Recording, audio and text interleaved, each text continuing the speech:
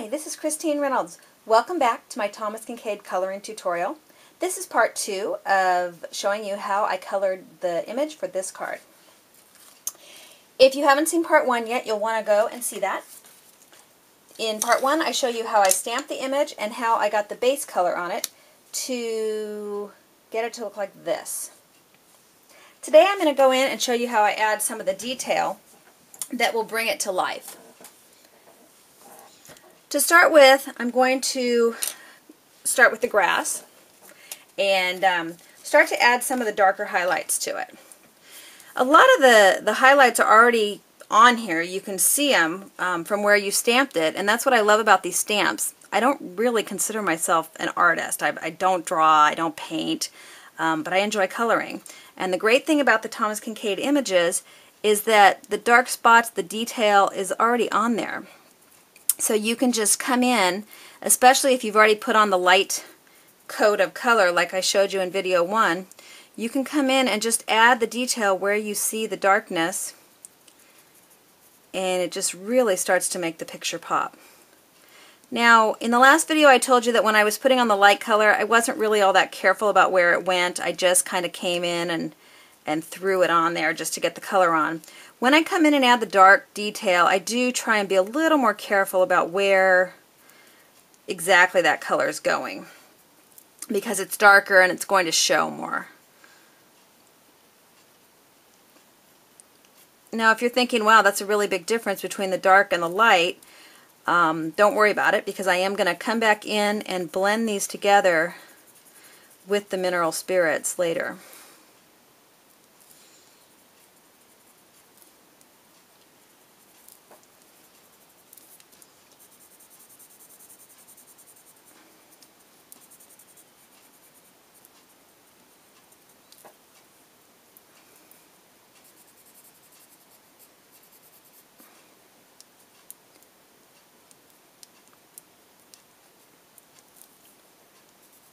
Oh, and I don't think I told you what color I was using for this. This is PC, oh, I need to get my glasses. I think it's 1099. It's kelp green. So that's the color I'm using to add some detail. So we used the sage green for the base on the green, and now I'm coming in and just kind of highlighting that with the kelp green. And you don't have to be, specific about which colors you use. You can use whatever you like. Obviously when you're coloring with your pencils.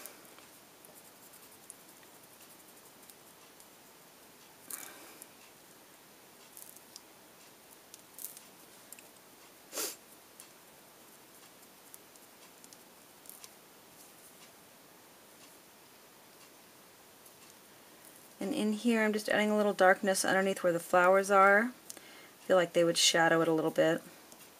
And really just to get a little dimension in the bush. So I just want to show you a little bit up close. You can see this is the side that just has sage, and I haven't added any detail to it yet. And this is the side where I've added a little darker color. So even though I haven't even blended that yet, you can start to really see the difference in the way that extra shading helps make the image pop. So I'm going to continue to do this. And unfortunately, you're just going to have to watch, but I'll play a little music for you, and I will come back when the next color comes on. Enjoy.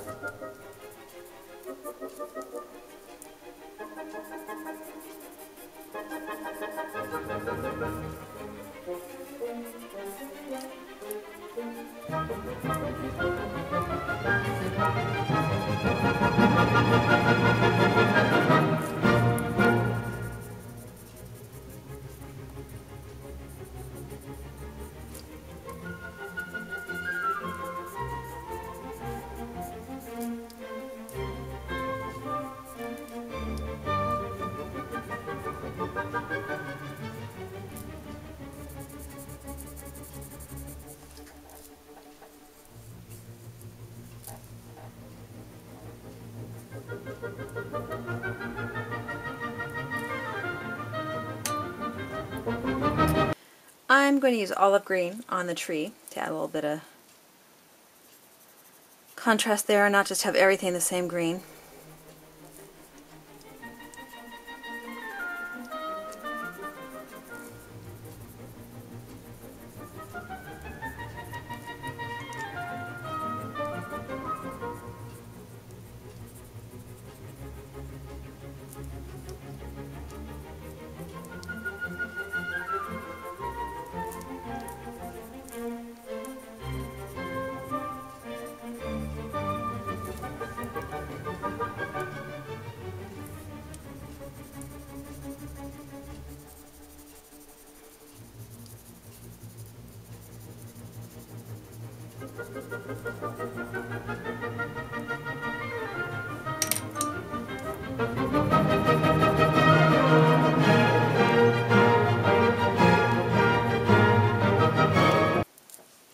Okay, so you can see there how it looks when all the green's added.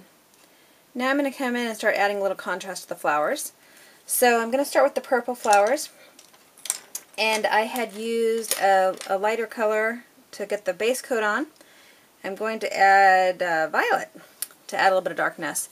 And I like to come in and just add the darkness kind of to the bottom part of the flower, because I'm assuming the sunlight is coming from the kind of the top, and so the flowers would be a little lighter.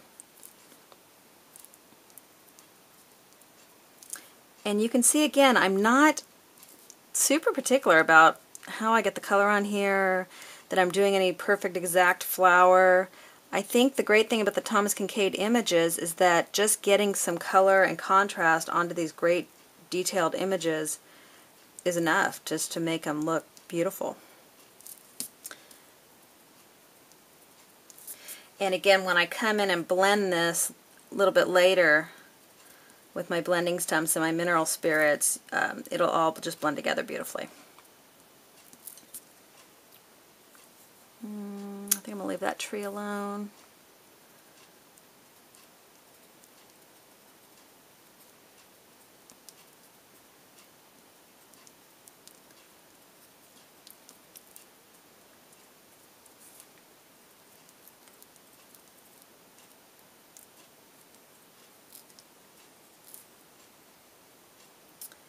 And I think I'll just add a few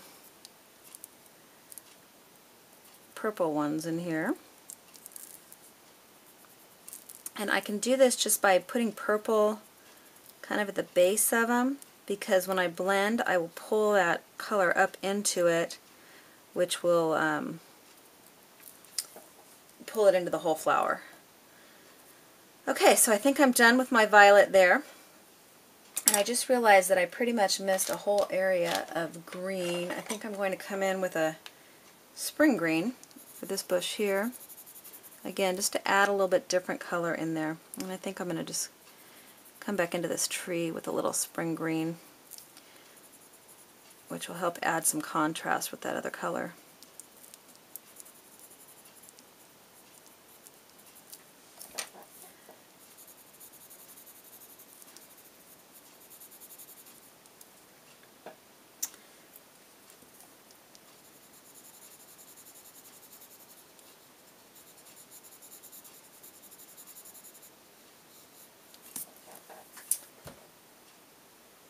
Alright, there's the green.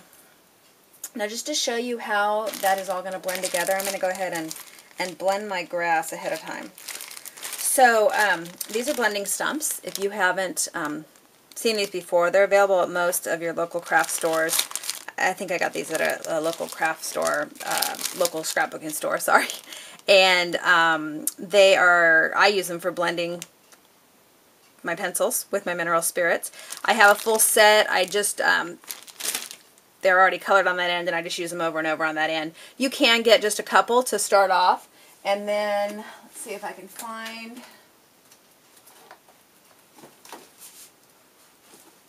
Sorry, I can't put my fingers on it right now. There's a, oh, I found it. See, I am somewhat organized. You can use sandpaper, or I bought this somewhere with sandpaper on it, but you can just use regular sandpaper, and you just scrape the color off, and you'll end up with a fresh, clean one if you continue to scrape. You can do that instead of buying a full set if you want. I use mineral spirit, and this is just a little jar that I bought at Hobby Lobby a couple years ago, and it's got mineral spirits and a sponge in it, and then that way I'm able to, let's see where I can put this where you can see it, just dip my stump in there and get it wet. And kind of the same concept as a lot of other coloring implements. I'll get that a little more wet. You're going to just kind of get the darker wet and just slowly blend it up into your other color. So let me show you. I want you to look at the before, and then I'm going to come in and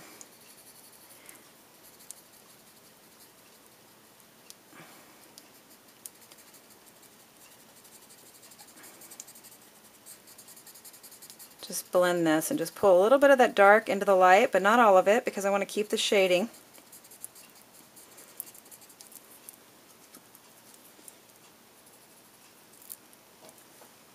Oops, sorry, I'm not even showing you. Thought that was in the video, sorry about that. But all I'm doing is just pulling a little bit of the dark into the light. And then where I have just lots of dark, I'm just kind of blending it around, getting rid of any pencil line marks that I might have had. And I'll do this other side for you too so you can see it. So first I roll over the light, it's just how I do it. And then I'm going to just, with small little circles, kind of go into the dark and blend it up into the light grass.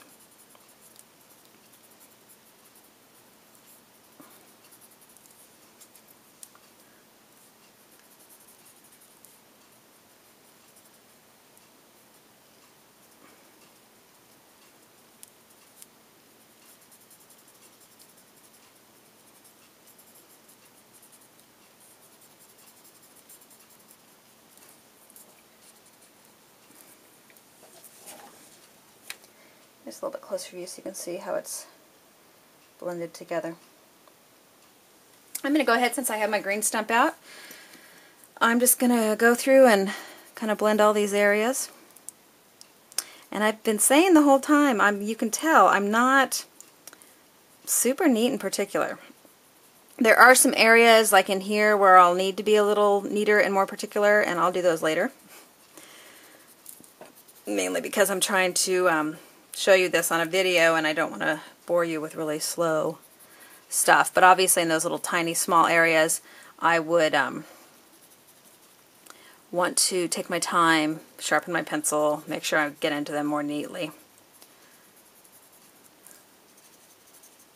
And anytime I feel like it's not blending or my stump's drying out, I just come in and get it wet again.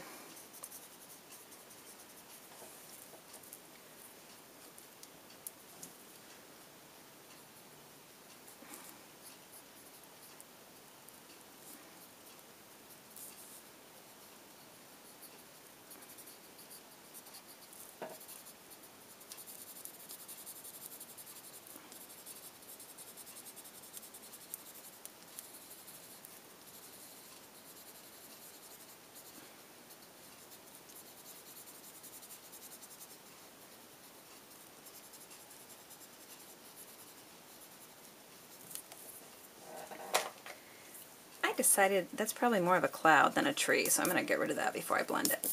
Once you blend it with the mineral spirits, you're not going to be able to erase it. So if you've got any mistakes you don't like, erase them ahead of time, because once you blend with the mineral spirits, you're pretty much stuck with whatever you've done. Okay, so there it is with all the greens blended. And then just because I've done the purples, I'll go ahead and blend the purples for you so you can see that as well.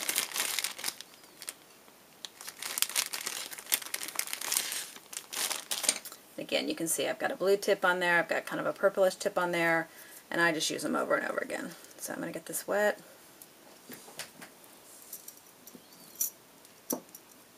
Sorry, it's hard for me to tell where the video is when I'm underneath it.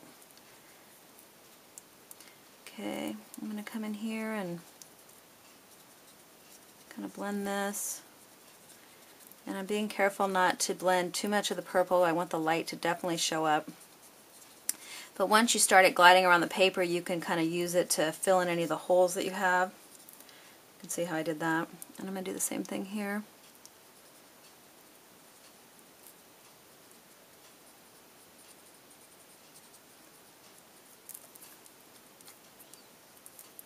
And down here.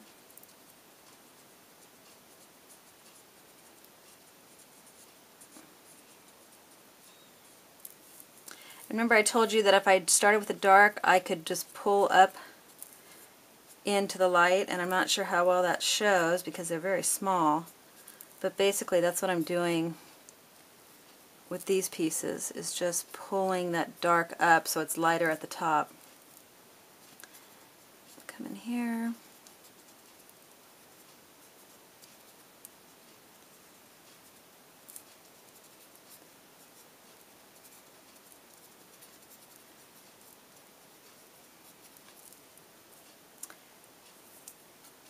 One last place to do is this tree behind here, all the purple.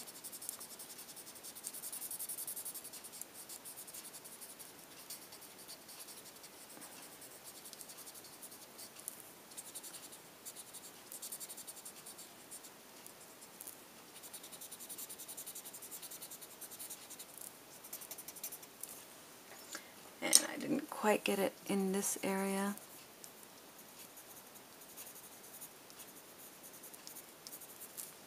So I just added a little more color in there.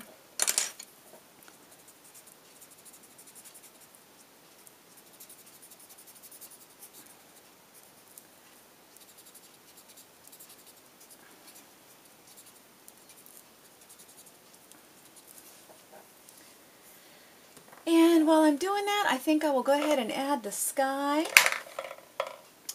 And I'm going to use, I think, powder blue. How's that? Yeah, I like the powder blue.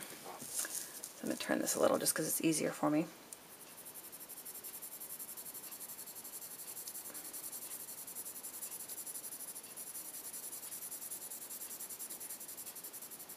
Thomas Kinkade skies are never one color. They've always got beautiful hues of other colors going through it.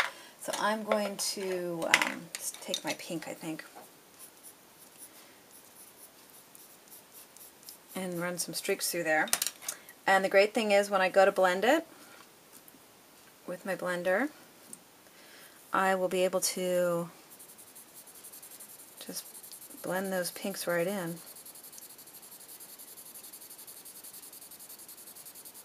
And they won't look like lines, they just look like a little bit of sky color. Okay, let's see how that's coming along. Alright, I'm going to go ahead and do the red flowers, I think, now. And I'm using Crimson Red to add the highlights to that. And so I'm just going to come in, just like I've done with all the other flowers, and just add a little dark here and there. And these are a little smaller, so you can see I'm just using little dots to come in and highlight.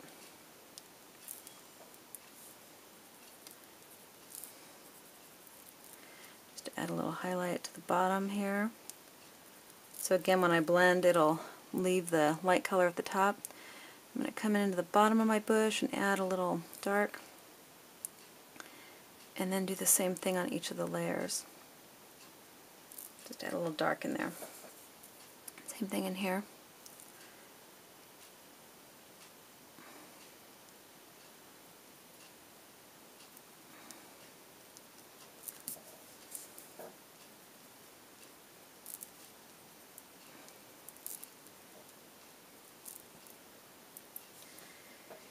And again, I'm going to find my red blender.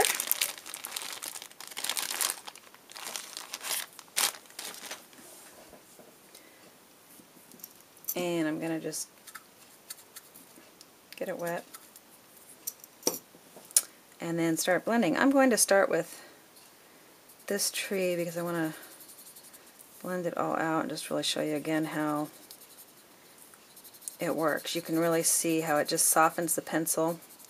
The great things about Prismacolors is when you add the mineral spirits, then it allows the pencil to flow and move about the paper a little bit.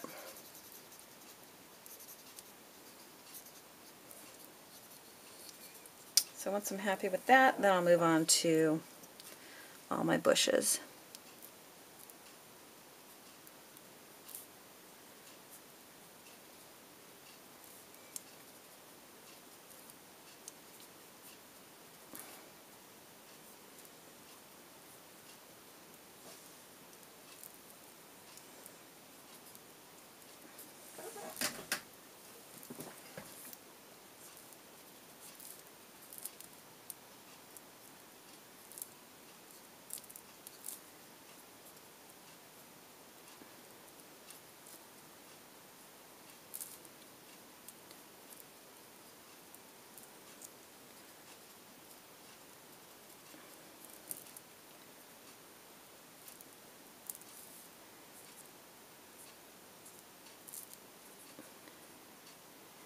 Alright, well I've just noticed that this video is already over 20 minutes long, and I don't know about you, but that's about my tolerance for a video. So I'm going to end this one here, and I will do a part 3, and I hope you can see how this is coming along, and join me for part 3 next week.